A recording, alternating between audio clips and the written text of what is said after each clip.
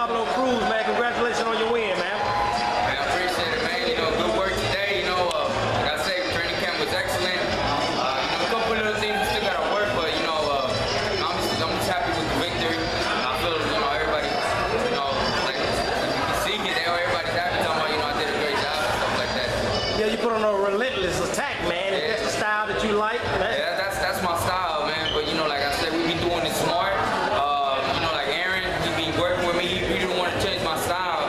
He just wants me to do a little bit more smarter. You know, attack a little bit smarter, going with the jab, be aggressive at the same time. And matter of fact, today it did work. You know, it came out excellent. I cut the dude in the first round, and then from there, you know, I'm just putting a little.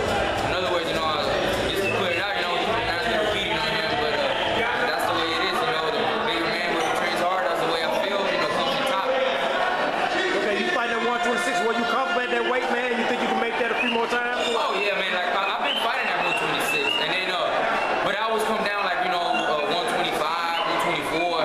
My last fight I fought at 123, and that's the thing we're trying to debate on and see if I'm gonna fight at 22, 26. But for me, it really don't matter. Whatever, you know, whatever the contract says, you know, I'll make 122, 126, whatever it is. You know, I'm willing to do it. And you know, the only thing is, you know, you just put a hard work at, you know, at the gym and just come over here and put a great performance for the people.